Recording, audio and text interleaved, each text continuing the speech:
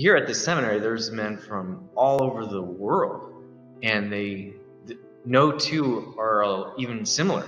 The different kinds of guys that come here, they've all done things. Some of them have grandkids, some of them have children.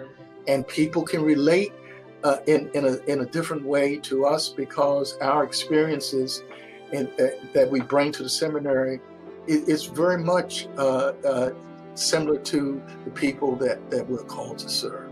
So that the priest can be formed to be who he is based on where he's coming from, and then bring that into where he's going in the future as a priest.